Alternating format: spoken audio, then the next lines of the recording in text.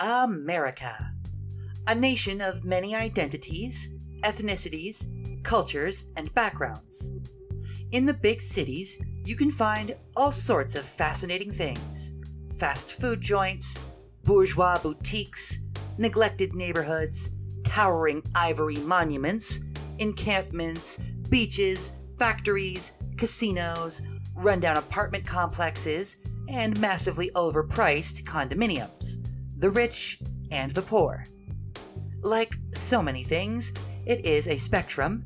Even the biggest cities have windows into the way the other half lives, regardless of what side of that electrified fence you currently occupy.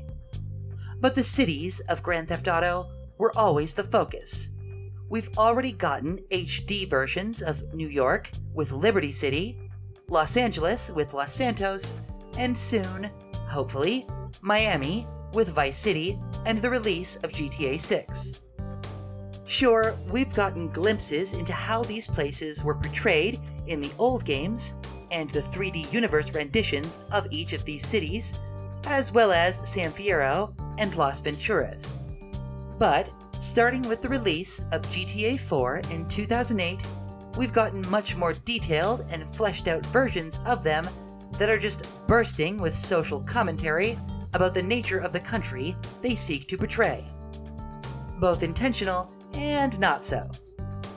GTA is not alone in its portrayal of massive cities and seeking to highlight the people and places, both real and fictional, but it did, arguably, set the standard when it screamed onto the scene more than 20 years ago. And it has continued to be one of the most fascinating pieces of media that, in my opinion, offers one of the most comprehensive snapshots of America's zeitgeist at the time of each game's release. There is, perhaps, no other piece of media than the most recently released GTA title, whatever it might be, to give you a glimpse into just how a lot of the country was thinking about various issues, large and small. It may not be comprehensive, not everyone plays video games after all, but a whole lot more do these days than don't. More than half of all people of all genders, colors, and socio-political backgrounds. Today, I want to look at just a small fraction of the American zeitgeist from 11 years ago when Grand Theft Auto V released in 2013. There have been some updates to that portrayal, with GTA Online's constantly updating map, but the bulk of GTA V's map and general feel remains trapped in the early 2010s. GTA 6 is looming over us and will be upon us sooner rather than later, I hope. So I thought, what better time to really look closely at what the world Rockstar Games created a decade ago said about you, me, the world, and America by leaving the borders of Los Santos for the countryside and the areas of GTA 5's map you may have forgotten about or simply overlooked. Today I want to look at small-town America as seen in Grand Theft Auto V. Join me, won't you?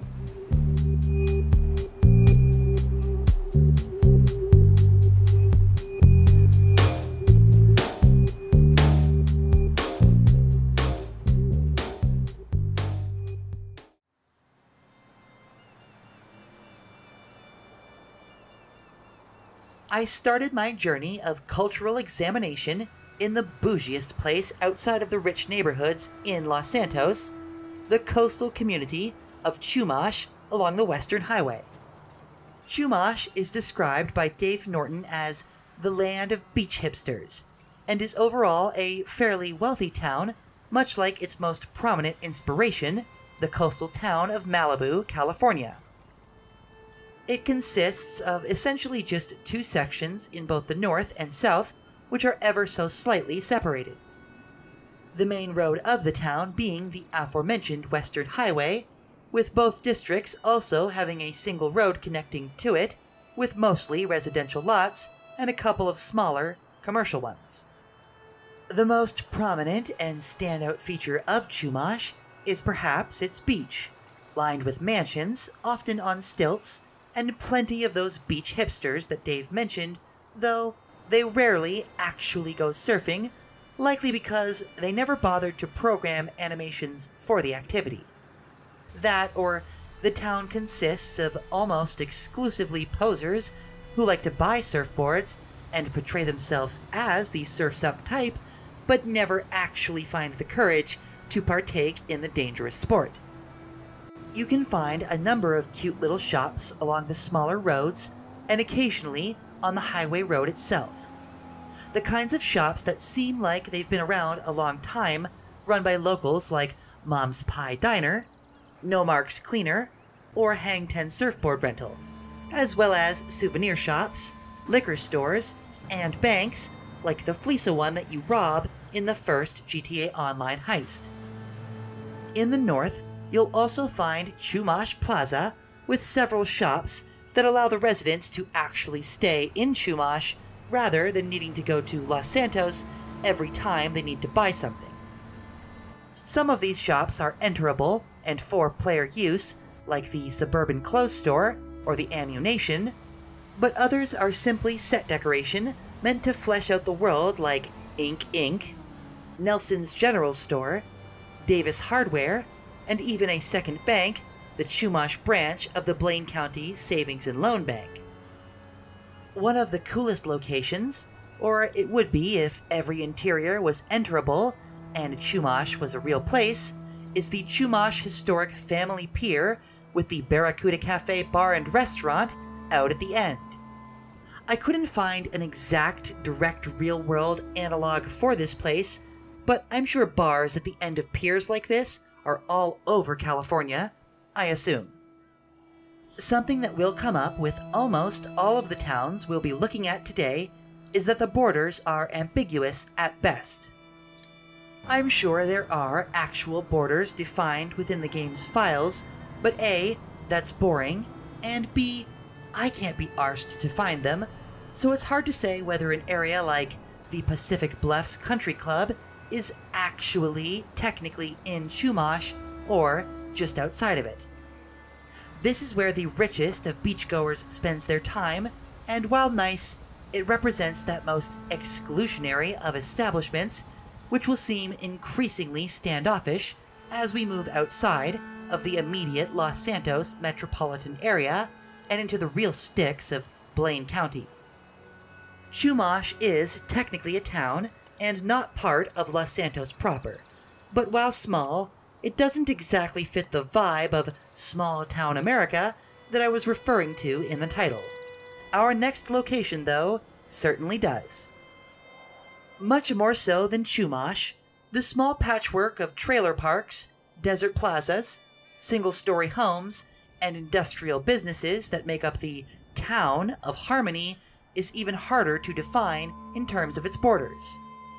Again, I'm sure there is an actual answer to this question, but it's not one you can easily stumble upon, and the ambiguity of where exactly this community begins and ends is, I think, part of its charm.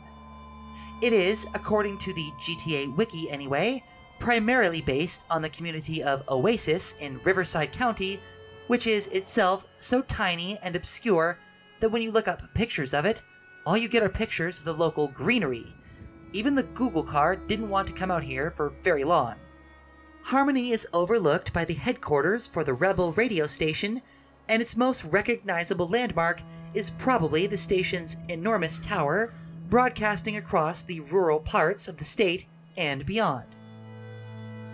However, most people won't visit the radio tower, so perhaps the more recognizable location in town is actually the series of plazas, gas stations, and other small businesses along US Route 68. I think the fact that Rockstar somehow resisted the urge to call it Route 69 shows perhaps some mild growth on their part as writers since the days of the 3D era. Something that occurred to me while filming for this episode was that a lot of the more obscure businesses in GTA 5 are there just to make the world feel more alive and have normalish names. This is unlike the older games, where basically every single store was a chance to make a crass joke about one group or another in an attempt at social commentary. though the vast majority boil down to, ha, gay people exist and like things that are different than me. Maybe I'm looking too much into it, and those kinds of businesses do still exist, but more often than not, there's a little more thought put into their naming, placement, and context within the world of GTA 5, now that they are a little bit more than just a store sign that you pass, maybe read, and then never think about again. Lots of them are still there to do just that, but now, every business has to have at least some thought put into the logistics of the building's construction, its potential customer base, how it functions within its community, etc., etc., and this means fewer opportunities for awful jokes and more opportunities for unintentional or not social commentary on the state of small towns just like Harmony in rural California, New York State, Florida, or just about anywhere in the United States. Back to that prominent stretch of businesses on Route 68, we have places like Scoop's Liquor Bar, because every small town has to have one, maybe two, actually usually at least 2 liquor stores, and many, many, many gas stations and motels for the folks just passing through, since the actual permanent population of the town is probably in the low hundreds, if that. This place is basically Radiator Springs, a small, forgotten town along a once famous freeway in the American countryside. I know this reference dates me, but once again, I couldn't care less. I am just a simple Canadian lady who has had very little money or opportunity to travel, so many of my own references for American culture, like probably a lot of yours, happen to come from other media, like Grand Theft Auto. The town has businesses, but they don't often serve the same purpose as a lot of the smaller, more quaint locations in, say, Chumash. These stores are almost all in plazas, and are there primarily for tourists, like the pet store, 2 for 1, so when one dies the kids won't cry, but there are still smaller local bars and taverns that are probably frequented more by the town's actual residents and kept alive by luck and rural determination, or something like that. The town is surrounded by big industrial lots, like Stoner Cement Works, which sadly probably does not encourage its employees to work high as kites on the best California grass around. I mean, San Andreas grass. As well as a massive oil field and other small factories or similar such places. Most of the town's residents probably work here, but let's be honest, the profits from such businesses certainly aren't going back into the town itself or its infrastructure. Speaking of residents, most of them live in trailer parks dotted around the area, but a few of these slightly more wealthy ones manage to afford small, single-story homes a short drive from the commercial areas. These are few and far between, however, and again, it's hard to say whether they even are technically considered part of the town of Harmony or lie just outside its legal boundaries. This video and all videos on my channel are brought to you in large part by the wonderful support of my YouTube members and my patrons on patreon.com. An extra special thank you to my executive producer and Walkerville tier supporters, Ezra Hambrick, Mason Collin, Chuck K45, King GTA 15, Dicastinator, and Michael Vandenberg. Supporters at these tiers also have the option to promote a little bit of their own content, so this video is also brought to you by Ezra's YouTube channel, Scott Games 99, Mason Collins' podcast channel, We're About Everything, Chuck K45's Upstart Farming channel, and Dicastinator's channel all about diecast cars. I release all videos a little early to all supporters and give you any of the original music tracks created for a given video. You'll also get to see your name in the credits of all videos produced while you are pledged, get access to a small patron/members-only Discord server where you can easily speak with me or see little behind-the-scenes snippets, and you'll receive my eternal gratitude. Seriously, especially these days, those of you who support my work directly are absolutely incredible. and I can't properly express how grateful I am to you all. Sign up as a YouTube member today, or get slightly better prices at patreon.com/thecriminalhistorian. Thank you so much for watching.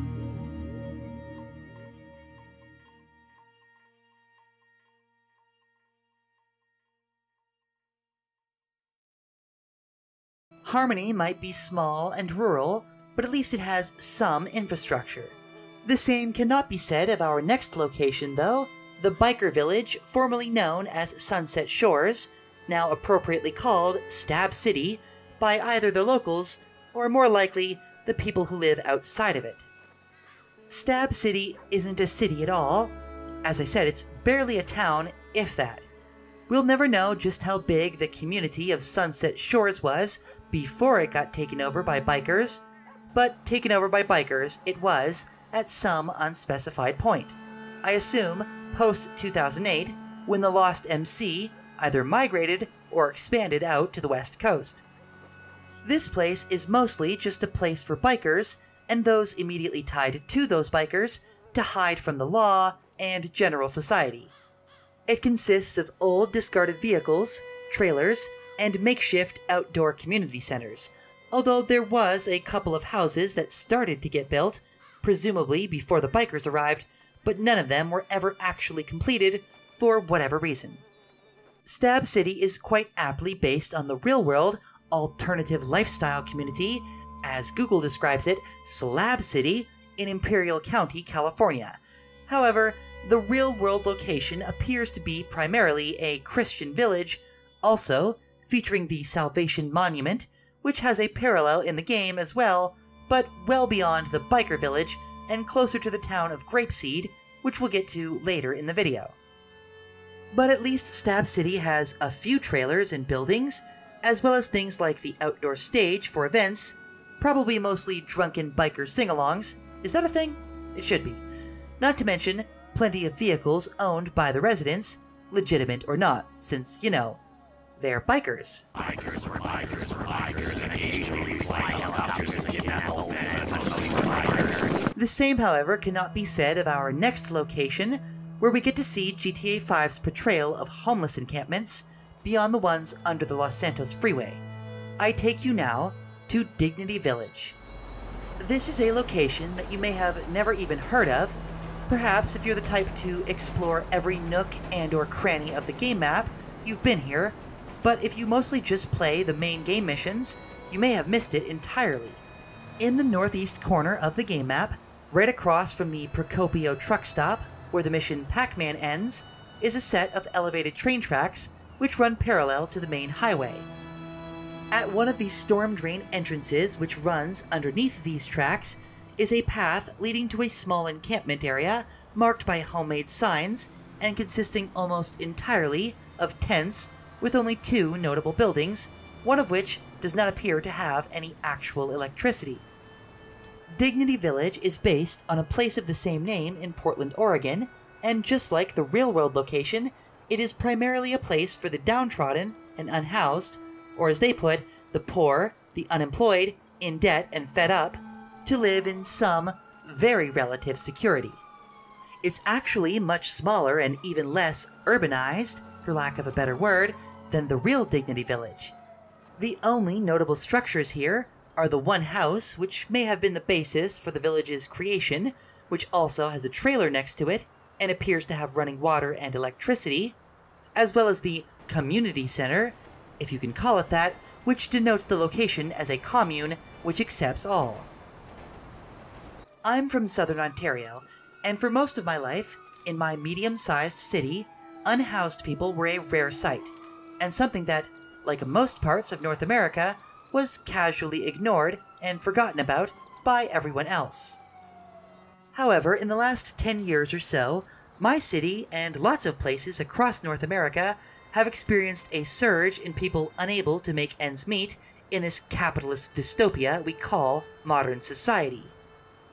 I see homeless people every day now, and it has become such a problem that my city council recently voted to move all of the infrastructure ostensibly put in place to help them as far away from the general public as they could get away with. On the surface, they call it revitalization, but they all know exactly what it is, both the council and the people that they're doing it to. Out of sight, out of mind. We're getting real here, folks, but it was Dignity Village here which inspired this video that was originally just going to be a follow-up to last week's video looking at the towns and cities of the 3D universe, but now in the HD. I think of myself as having struggled financially my entire adult life so far, and in a certain context I have. But while I have teetered on the edge of being forced to live in a place like this, I never have, and especially these days as a trans woman, the thought of ever having to is terrifying. Perhaps some of you will find irony or hypocrisy in me saying this, while also having a Patreon ad in the same video, and maybe you have a point, so I want to make this clear. These are the people who are really struggling. As much as I would love for you to join my Patreon and support the work I do here, if you can instead find a way to help or support your own community's local unhoused population, it is a much better cause.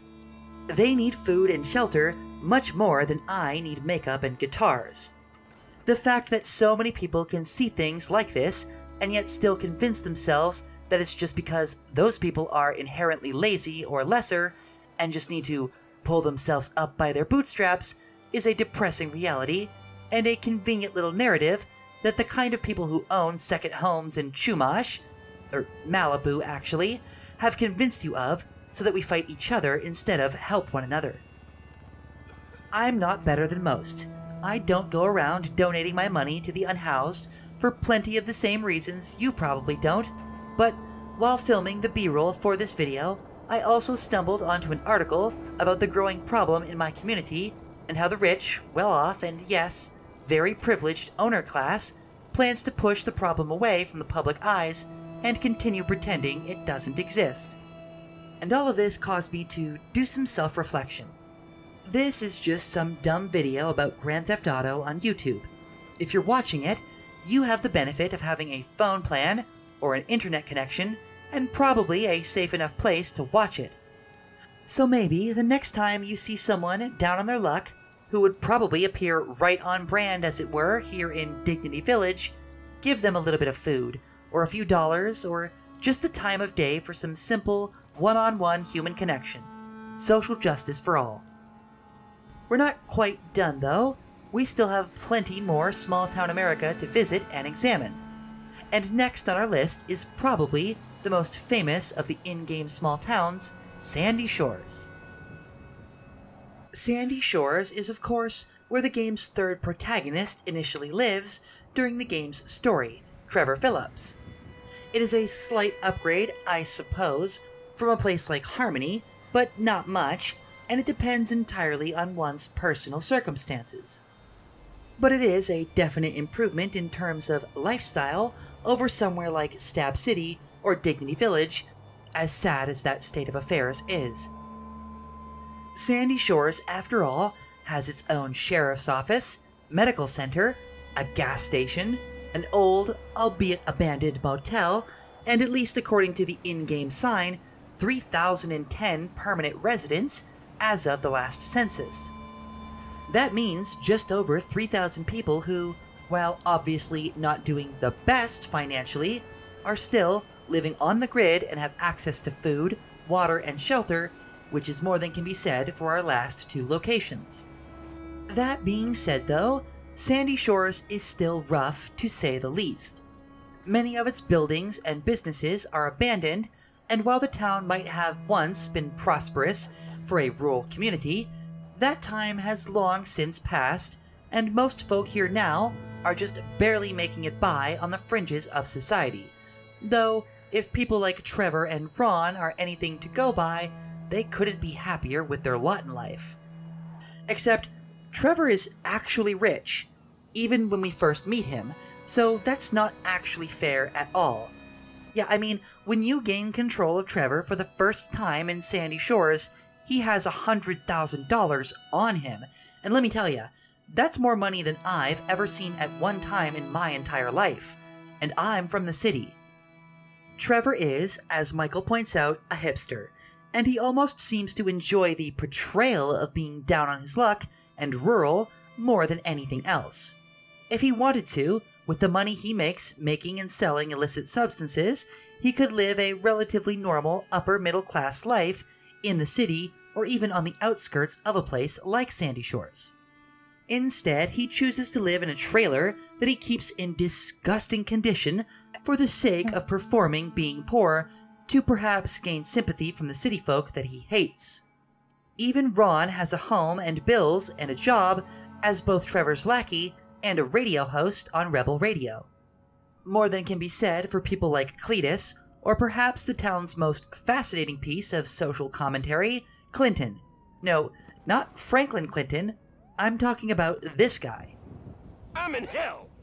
The town is made up of a handful of small residential blocks of pretty much exclusively trailers, many of which have tall American flags proudly protruding from their rooftops to celebrate their pride in a country which has in so many ways abandoned and forgotten them. But it has enough people with enough money to support small businesses like, of course, several liquor stores, small grocers, tattoo parlors, and hair salons, and even its own gun store. Hell, some people here have trailers with more than one story or custom-built decks and yards. Still a ways off from what you might find in the nicer parts of the city, but much nicer than almost anything you'd find in Stab City or definitely Dignity Village. It's once again hard to define exactly what the borders of Sandy Shores are, though. There's the core of the town, which is pretty unambiguous, but then there are parts that are extended well beyond it, like additional liquor stores, convenience stores, and abandoned buildings that are literally used to manufacture illicit substances that are then sold by the comparatively bourgeois player base of GTA Online, especially anyone who has ever purchased a Shark card. Sandy Shores has roads though, albeit dirt ones, and police which patrol them, and presumably some kind of a mayor or town council, though maybe not with Trevor living there. But as small and low class as it is compared to the city, it's still a major step up from the places which don't even have consistent access to running water. I mean, just about anywhere with a convenience store is at least doing well enough for people to even consider having conveniences at all. There's plenty of reason to believe that Sandy Shores was at one point an actual decent place to live, though it's long since been gradually abandoned due to economic opportunities most likely. There are many shops which now sit empty, like the old motel, and even areas for community recreation, like, well, the Sandy Shores Beachfront Recreation Area, which at one point was probably brimming with life and activity. Now, though, it's home to a lot of dead fish and abandoned boats. Sandy Shores is mostly based on the towns which surround the real-world Salton Sea, which is what the Alamo Sea is based on. Primarily Bombay Beach and Desert Shores, of course, but also places like Victorville and Joshua Tree.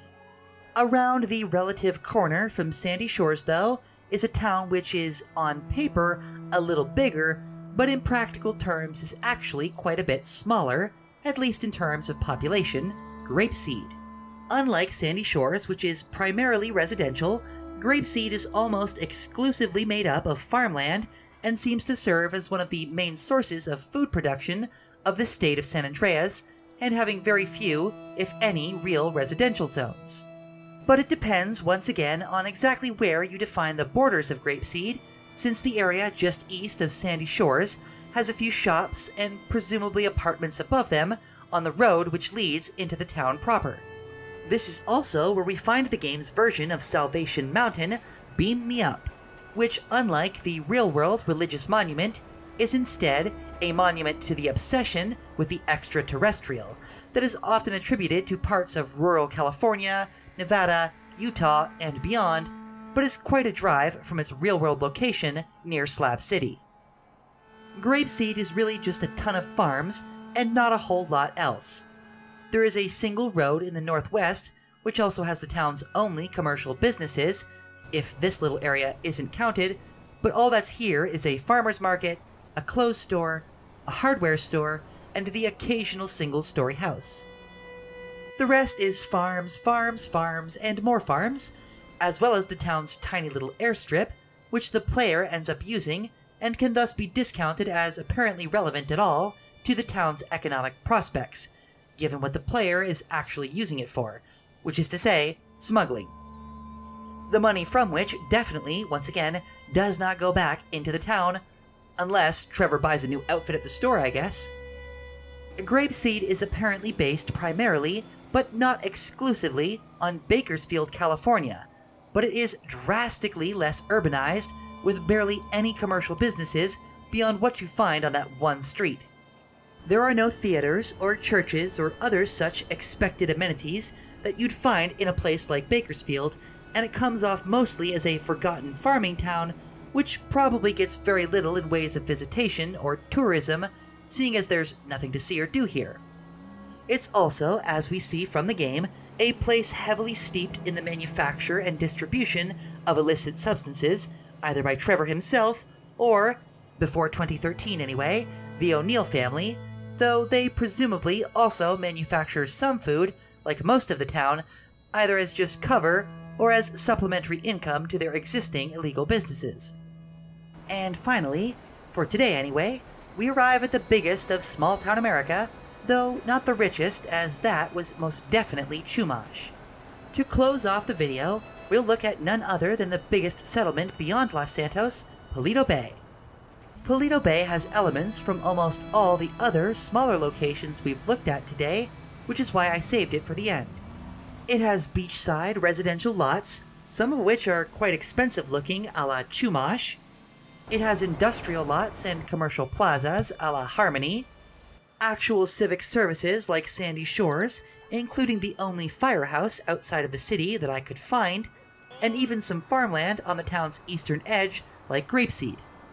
Paleto Bay is the only location of the ones we've looked at so far that if it were real, I actually wouldn't mind living in, having just enough to save the average person from needing to constantly visit the city. It is almost certainly primarily inspired by Morro Bay, California, in San Luis Obispo County. I mean, just look at this photo and tell me otherwise. It probably owes its size to being a company town, or rather, since that term has a lot of other cultural baggage surrounding it, being a town built around a specific company, keeping a bulk of the residents employed. In this case, that company being Cluckin' Bell, or Clucking Bell Farms, or just Bell Farms. It's a bit confusing. As it stands, it appears as though the large factory complex on the town's southern edge, which the train tracks run right through for convenient offloading, is entirely owned by Clucking Bell's parent company. This is clearly where a lot of their products are manufactured before being shipped off to all corners of the state, and it might even be the company's primary manufacturing hub for the whole country, given its massive size, taking up a good sixth of the entire town's footprint, depending once again on where one draws the boundaries.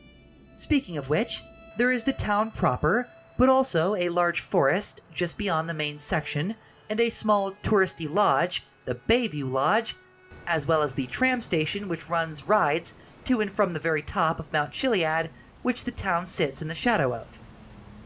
Paleto Bay has actual roads though, unlike say Sandy Shores, consisting of 3 primary stretches with plenty of businesses, homes, and warehouses or factories, but many of them are directly tied in one way or another to Clucking Bell Farms. It appears to be prospering too, and might be a glimpse at how Sandy Shores once looked, with comparatively few abandoned businesses and plenty of construction constantly underway, demonstrating its desire to continue expanding. Though, if the lot, which had been abandoned for at least 5 years at the time of release, is anything to go off of, it isn't always successful. It has the biggest bank in Blaine County, which is robbed by the player in the Paleto score, but none of the wreckage caused by the players is ever cleaned up for reasons, like the destroyed motel and crashed helicopter, which still sits there just as it did 11 years prior when visited in modern GTA Online. I guess nobody could be bothered to clean it up, and that doesn't surprise me. There's a full-on grocery store and pharmacy, discount and hardware stores, electronic stores, restaurants, a church, a gun store, and yes, plenty of snowbird hipsters. It's hard to say where the actual titular bay is, though, given the developers opted to keep the area surrounding San Andreas State as an infinite ocean, but I think it is implied that somewhere beyond the northern borders of the map would be more land, which would make the actual Paleto Bay quite massive. Well, that about does it for today. This video was something a little bit different. A bit like my old series GTA Geographies, but with some social commentary sprinkled in here and there. I had fun making it, and a lot of fun just filming it and looking at areas of the GTA 5 map which you normally don't spend a lot of time in. If you've never done it, and you're a big GTA 5 fan, maybe go play the game and instead of focusing on all the chaos and main story missions, just enjoy the incredible attention to detail put into so much of the game's massive map. And if you're feeling really bold, and you can afford to do so, maybe even go out into the real world and do some actual exploring. Touch grass and all that. Stop and smell the roses sort of a thing, you know? That's kind of what this video was. Stopping and smelling the virtual roses, as it were, and looking at what the Grand Theft Auto games can say beyond what is explicit and in your face. I hope you've enjoyed this video, and if you did, consider subscribing, hitting the bell icon, and all that wonderful jazz. I'll see you next week, and I hope you have yourself a wonderful evening.